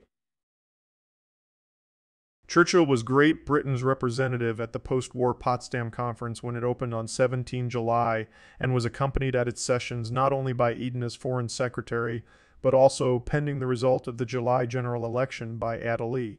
They attended 9 sessions in 9 days before returning to England for their election counts. After the landslide Labour victory, Adderley returned with Bevin as the new Foreign Secretary, and there were a further 5 days of discussion. Potsdam went badly for Churchill. Eden later described his performance as appalling, saying that he was unprepared and verbose. Churchill upset the Chinese, exasperated the Americans, and was easily led by Stalin, whom he was supposed to be resisting.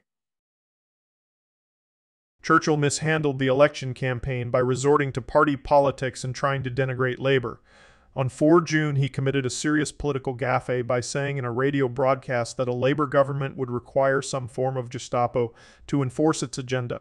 It backfired badly, and Attlee made political capital by saying in his reply broadcast next day, "The voice we heard last night was that of Mr. Churchill, but the mind was that of Lord Beaverbrook." Jenkins says that this broadcast was the making of Attlee. Although polling day was 5 July, the results of the election did not become known until 26 July, owing to the need to collect the votes of those serving overseas. Clementine and daughter Mary had been at the Count in Woodford, Churchill's new constituency in Essex, and had returned to Downing Street to meet him for lunch. Churchill was unopposed by the major parties in Woodford, but his majority over a sole independent candidate was much less than expected.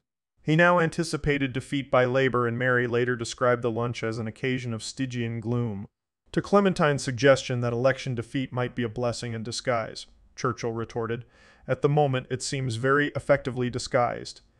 That afternoon Churchill's doctor, Lord Moran, so he later recorded in his book The Struggle for Survival, commiserated with him on the ingratitude of the British public, to which Churchill replied, "I wouldn't call it that.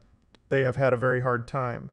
Having lost the election, despite enjoying much personal support amongst the British population, he resigned as Prime Minister that evening and was succeeded by Attlee, who formed the first majority Labour government. Many reasons have been given for Churchill's defeat, key among them being that a desire for post-war reform was widespread amongst the population, and that the man who had led Britain in war was not seen as the man to lead the nation in peace. Although the Conservative Party was unpopular, many electors appear to have wanted Churchill to continue as Prime Minister whatever the outcome, or to have wrongly believed that this would be possible. Churchill continued to lead the Conservative Party and for 6 years served as leader of the opposition. In 1946 he was in America for nearly 3 months from early January to late March. It was on this trip that he gave his Iron Curtain speech about the USSR and its creation of the Eastern Bloc.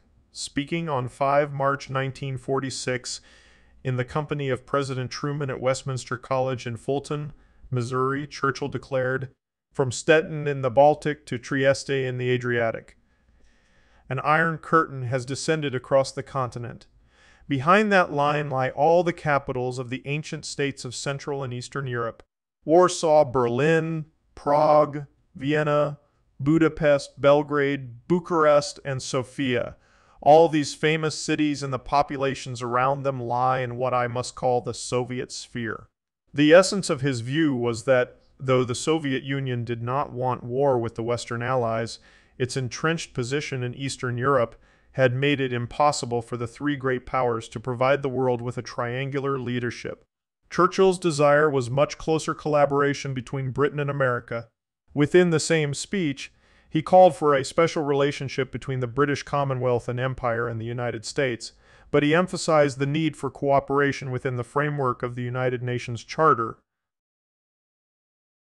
Churchill was an early proponent of pan-Europeanism, having called for a United States of Europe in a 1930 article. He supported the creations of the Council of Europe in 1949 and the European Coal and Steel Community in 1951, but his support was always with the firm proviso that Britain must not actually join any federal grouping.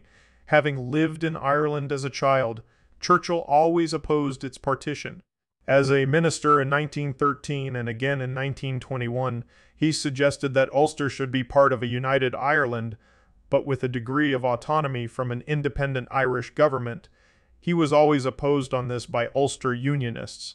While he was leader of the opposition, he told John W. Dulantey and Frederick Boland, successive Irish ambassadors to London, that he still hoped for reunification.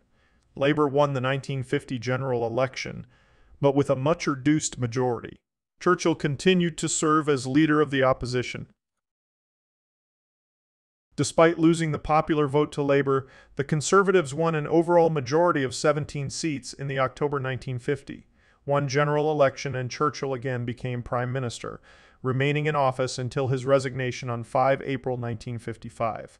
Eden, his eventual successor, was restored to foreign affairs, the portfolio with which Churchill was preoccupied throughout his tenure.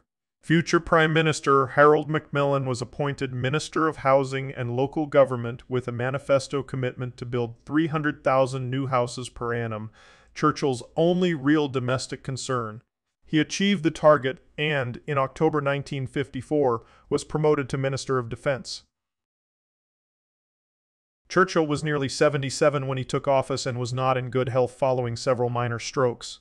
By December 1951, George VI had become concerned about Churchill's decline and intended asking him to stand down in favor of Eden, but the king had his own serious health issues and died on 6 February 1952 without making the request. Churchill developed a close friendship with Elizabeth II, and in the spring of 1953, he accepted the Order of the Garter at her request. He was knighted as Sir Winston on 24 April 1953. It was widely expected that he would retire after the Queen's coronation in June 1953, but after Eden became seriously ill, Churchill increased his own responsibilities by taking over at the Foreign Office. Eden was incapacitated until the end of the year and was never completely well again. On the evening of 23 June 1953, Churchill suffered a serious stroke and became partially paralyzed down one side. Had Eden been well, Churchill's premiership would most likely have been over. The matter was kept secret, and Churchill went home to Chartwell to recuperate. He had fully recovered by November. He retired as Prime Minister in April 1955 and was succeeded by Eden. Churchill feared a global conflagration and firmly believed that the only way to preserve peace and freedom was to build on a solid foundation of friendship and cooperation between Britain and America. He made 4 official transatlantic visits from January 1952 to July 1954. He enjoyed a good relationship with Truman, but difficulties arose over the planned European Defense Community, ET, by which Truman hoped to reduce America's military presence in West Germany. Churchill was skeptical about the EDC. Churchill wanted U.S. military support of British interests in Egypt and the Middle East, but that was refused.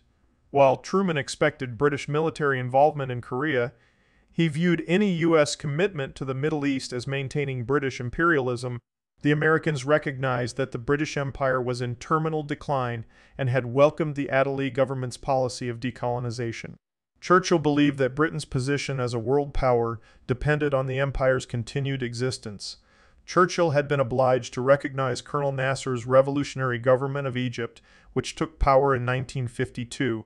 Much to Churchill's private dismay, agreement was reached in October 1954 on the phased evacuation of British troops from their Suez base. In addition, Britain agreed to terminate its rule in Anglo-Egyptian Sudan by 1956, though this was in return for Nasser's abandonment of Egyptian claims over the region. Elsewhere, the Malayan Emergency, a guerrilla war fought by communist fighters against Commonwealth forces, had begun in 1948 and continued past Malayan independence 1957 until 1960. Churchill's government maintained the military response to the crisis and adopted a similar strategy for the Mau Mau uprising in British Kenya, 1952, 1960. Churchill was uneasy about the election of Eisenhower as Truman's successor. After Stalin died on 5 March 1953, Churchill sought a summit meeting with the Soviets, but Eisenhower refused out of fear that the Soviets would use it for propaganda. By July of that year, Churchill was deeply regretting that the Democrats had not been returned. He told Colville that Eisenhower as president was both weak and stupid. Churchill believed that Eisenhower did not fully comprehend the danger posed by the H-bomb, and he greatly distrusted Eisenhower's Secretary of State, John Foster Dulles. Churchill hosted Eisenhower to no avail at the Three Powers Bermuda Conference, with French Prime Minister Joseph Laniel being the third participant in December 1953. They met again in June-July 1954 at the White House. In the end, it was the Soviets who proposed a four-power summit, but it did not meet until 18 July 1955, 3 months after Churchill had retired. Elizabeth II offered to create Churchill Duke of London, but he declined because of the objections of his son Randolph, who would have inherited the title on his father's death. Although publicly supportive, Churchill was privately scathing about Eden's handling of the Suez Crisis, and Clementine believed that many of his visits to the United States in the following years were attempts to help repair Anglo-American relations. After leaving the premiership, Churchill remained an MP until he stood down at the 1964 general election. Apart from 1922 to 1924, he had been an MPP since October 1900 and had represented 5 constituencies. By the time of the 1959 general election, he seldom attended the House of Commons. Despite the Conservative landslide in 1959, his own majority in Woodford fell by more than 1,000. He spent most of his retirement at Chartwell, or at his London home in Hyde Park Gate, and became a habitué of high society at La Pausa on the French Riviera in June 1962. When he was 87, Churchill had a fall in Monte Carlo and broke his hip. He was flown home to a London hospital where he remained for 3 weeks. Jenkins says that Churchill was never the same after this accident, and his last 2 years were something of a twilight period. In 1963, U.S. President John F. Kennedy, acting under authorization granted by an act of Congress, proclaimed him an honorary citizen of the United States, but he was unable to attend the White House ceremony. There has been speculation that he became very depressed in his final years, but this has been emphatically denied by his personal secretary Anthony Montague Brown, who was with him for his last 10 years. Montague Brown wrote that he never heard Churchill refer to depression, and certainly he did not suffer from it. Churchill suffered his final stroke on 12 January 1965 and died 12 days later on 24 January, the 70th anniversary of his father's death. Like the Duke of Wellington in 1852 and William Gladstone in 1898, Churchill was given a state funeral. Planning for this had begun in 1953 under the code name of Operation Hope Not, and a detailed plan had been produced by 1958. His coffin lay in state at Westminster Hall for 3 days, and the funeral ceremony was at St. Paul's Cathedral on 30 January. Afterwards, the coffin was taken by boat along the River Thames to Waterloo Station, and from there by a special train to the family plot at St. Martin's Church, Blaydon, near his birthplace at Blenheim Palace. Worldwide, numerous memorials have been dedicated to Churchill. His statue in Parliament Square was unveiled by his widow Clementine in 1973 and is one of only 12 in the square, all of prominent political figures, including Churchill's friend Lloyd George and his India policy nemesis, Gandhi. Elsewhere in London, the wartime Cabinet War Rooms have been renamed the Churchill Museum and Cabinet War Rooms. Churchill College, Cambridge, was established as a national memorial to Churchill. An indication of Churchill's high esteem in the UK is the result of the 2002 BBC poll attracting 447,423 votes, in which he was voted the greatest Briton of all time, his nearest rival being Isambard Kingdom Brunel, some 56,000 votes behind. He is one of only 8 people to be granted honorary citizenship of the United States. Others include Lafayette, Raoul Wallenberg, and Mother Teresa. The United States Navy honored him in 1999 by naming a new Arleigh Burke-class destroyer as the USS Winston Leonard Churchill. Other memorials in North America include the National Churchill Museum in Fulton, Missouri, where he made the 1946 Iron Curtain speech, Churchill Square in central Edmonton, Alberta, and the Winston Churchill Range, a mountain range northwest of Lake Louise. Also in Alberta, which was renamed after Churchill in 1956, Churchill Archive Center on the campus of Churchill College at the University of Cambridge houses Churchill's personal papers and is open to the public. Churchill was a prolific writer. His output included a novel, Savourla, 2 biographies, 3 volumes of memoirs, several histories, and numerous press articles. 2 of his most famous works, published after his first premiership, brought his international fame to new heights, were his 6-volume memoir, The Second World War, and the 4-volume A History of the English-Speaking Peoples. In recognition of his mastery of historical and biographical description and oratorial output, Churchill received the Nobel Prize in Literature in 1953.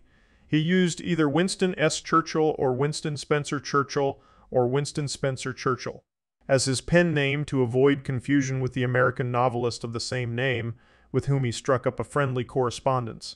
For many years, he relied heavily upon his press articles to assuage his financial worries.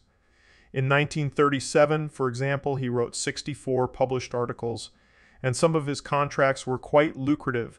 As well as writing, Churchill became an accomplished amateur artist after his resignation from the Admiralty in 1915.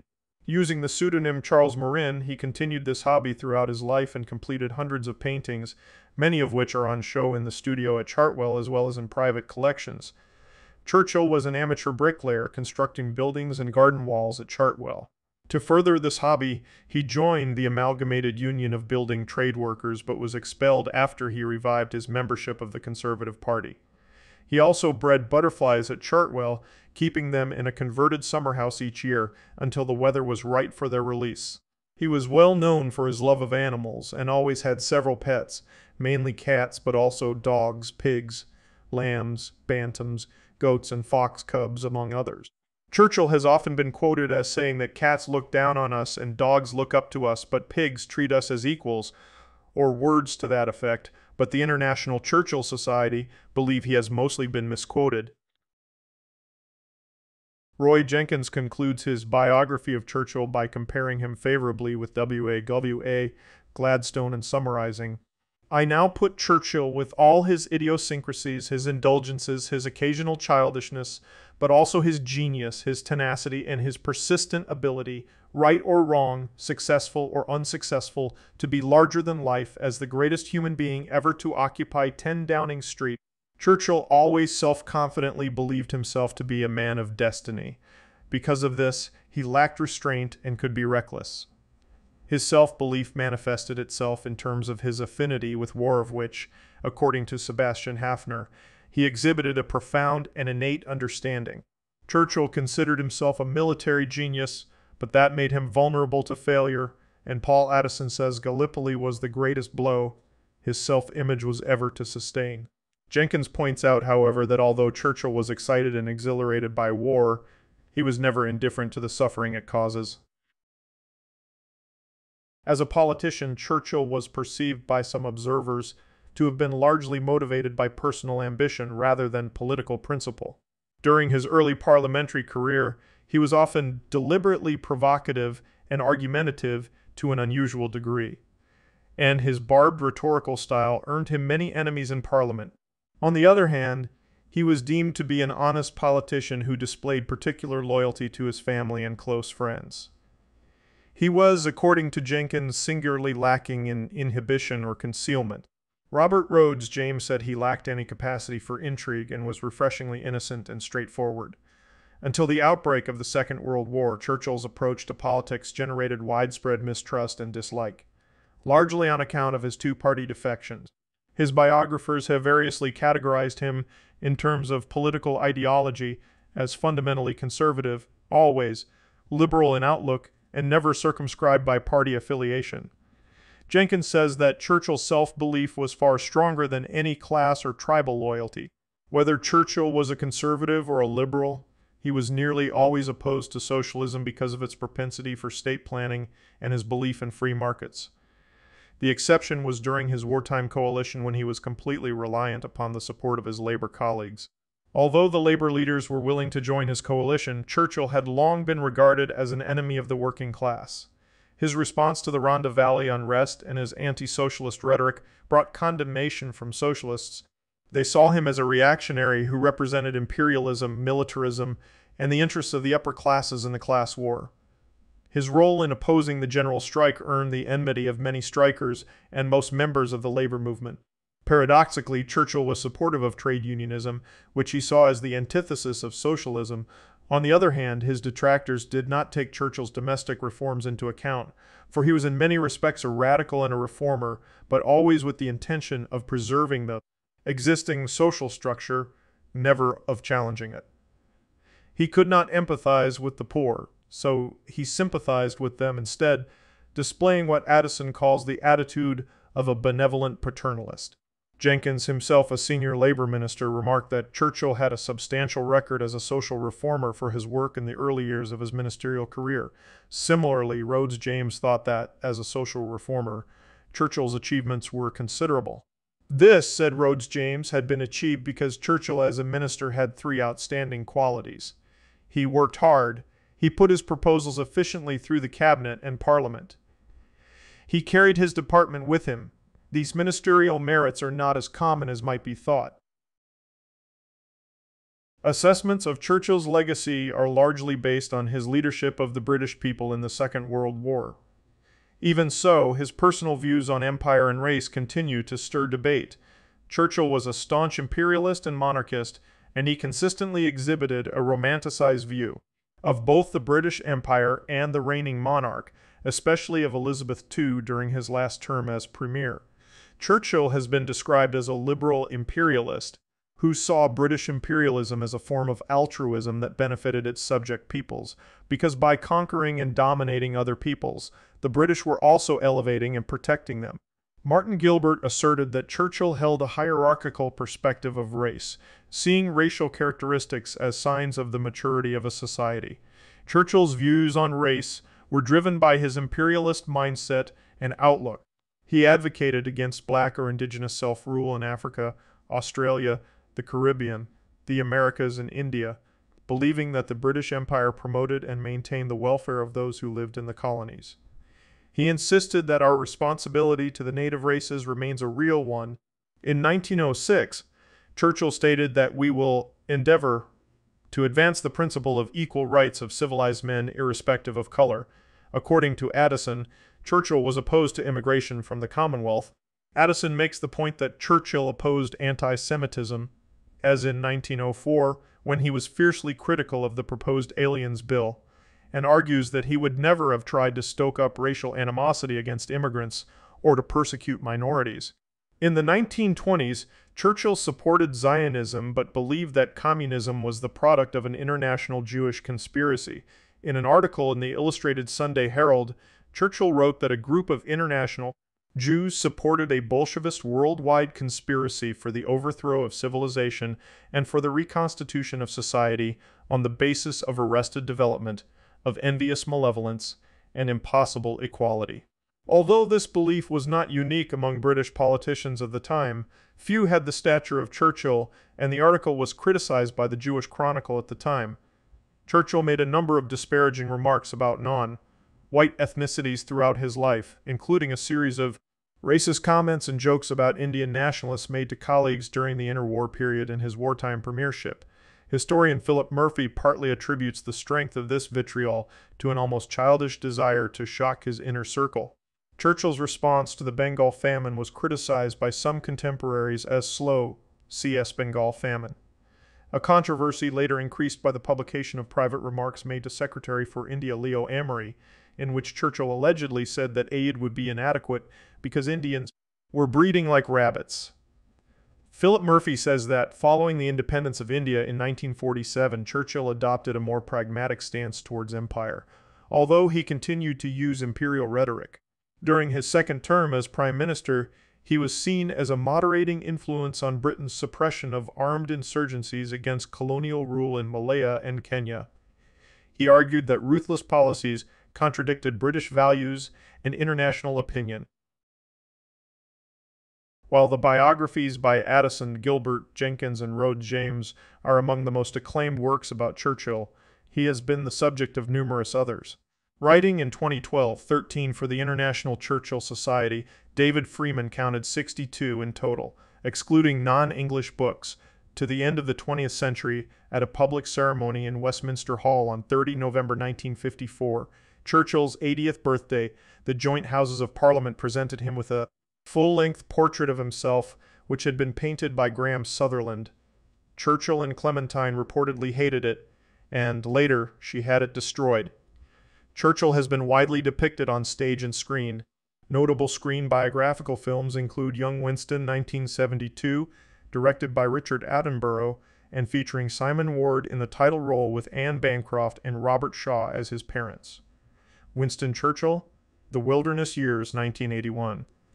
co-written by Martin Gilbert, starring Robert Hardy as Churchill and Siam Phillips as Clementine. The Gathering Storm, 2002, starring Albert Finney as Churchill and Vanessa Redgrave as Clementine. Into the Storm, 2009, starring Brendan Gleeson as Churchill and Janet McTeer as Clementine. Darkest Hour, 2017, starring Gary Oldman as Churchill. John Lithgow played Churchill in The Crown, 2016. 2019. Finney, Gleeson, Oldman, and Lithgow all won major awards for their performances as Churchill. Churchill married Clementine Hozier in September 1908. They remained married for 57 years. Churchill was aware of the strain that his political career placed on his marriage, and according to Colville, he had a brief affair in the 1930s with Doris Castellarossi, although this is discounted by Andrew Roberts. The Churchills' first child, Diana, was born in July 1909. The second, Randolph, in May 1911. Their third, Sarah, was born in October 1914, and their fourth, Marigold, in November 1918. Marigold died in August 1920. From sepsis of the throat, and she was buried in Kensal Green Cemetery, although her remains were relocated to Bladden Churchyard in 2019 to join the rest of her family. Her cenotaph still stands at Kensal Green. On 15 September 1920, the Churchills' last child, Mary, was born. Later that month, the Churchills bought Chartwell, which would be their home until Winston's death in 1965. According to Jenkins, Churchill was an enthusiastic and loving father, but one who expected too much of his children.